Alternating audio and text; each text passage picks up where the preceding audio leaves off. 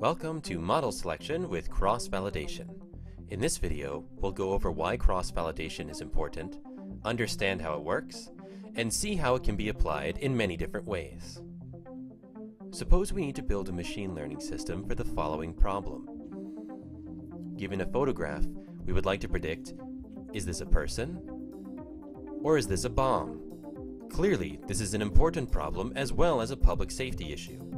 As machine learning scientists, we represent the input as an X and the output as a Y, where Y can be 1 for a person or 0 for a bomb.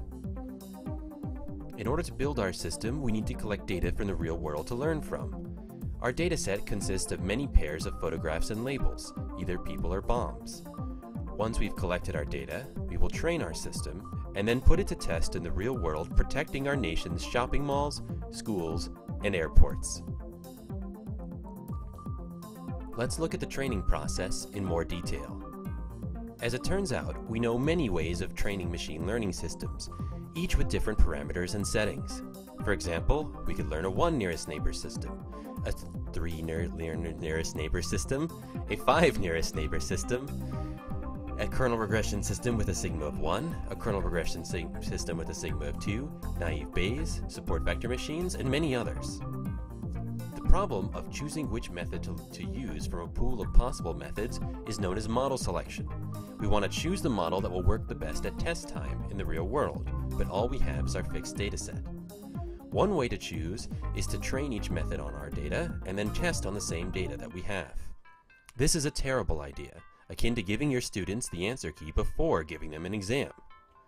Instead, we will do the following. We will split our data into sections. Each section is called a fold. In this example, we have 4 folds. Next, we will iterate through the folds as follows. In the first iteration, we train on folds 1 through 3, and then we test our method on fold 1. In this case, the algorithm has never seen fold 1 before, just like when we will test our bomb detector in the real world. We measure the error rate of our method on this fold. We then swap places with folds 1 and 2. Now we train on folds 1, 3, and 4, and we test on fold 2. We repeat this process for each fold, withholding that fold from training, and then computing error on that fold at test time. Some folds are easier to learn than others.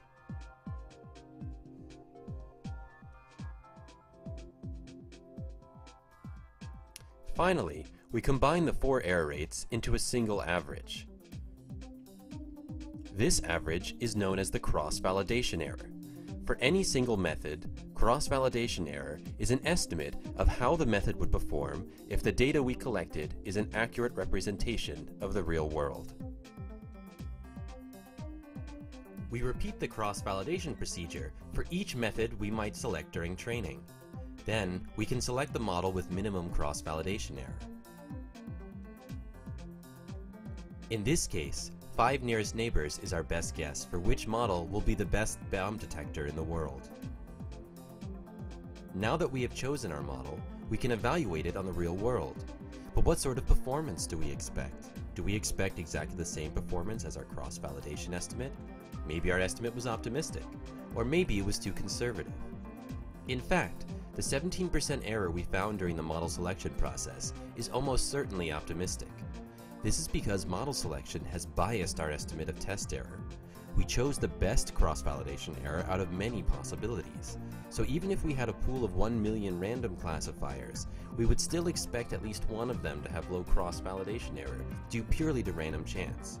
So we need to take another look at our data. We will still use cross-validation, but this time we apply cross-validation twice. First, we separate our data into 2 parts. The first part will be used for model selection, and the second will be used for testing to represent the unseen world. The important point is that the world data is never touched by our model selection procedure. To perform model selection, we divide the data into folds just like before. In this case, we have 6 folds. We then perform cross-validation for each of our methods to determine an error rate.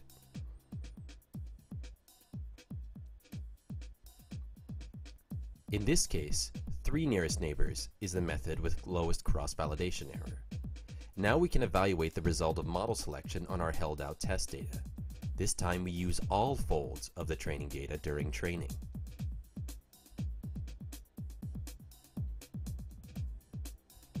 Now, what does this final number estimate? In fact, it is the estimate of our entire learning process.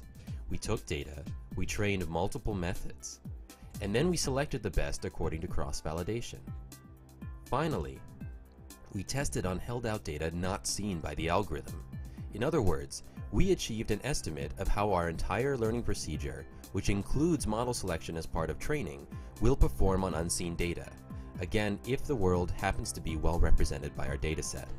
This time, our estimate of 16% is most likely conservative, since we are only using a portion of the data that we have in order to train our model. In conclusion, what did we learn today? First, cross-validation is a simple and useful method of model selection. But more importantly, cross-validation is also necessary to obtain an estimate of the error of our model selection method. Thank you.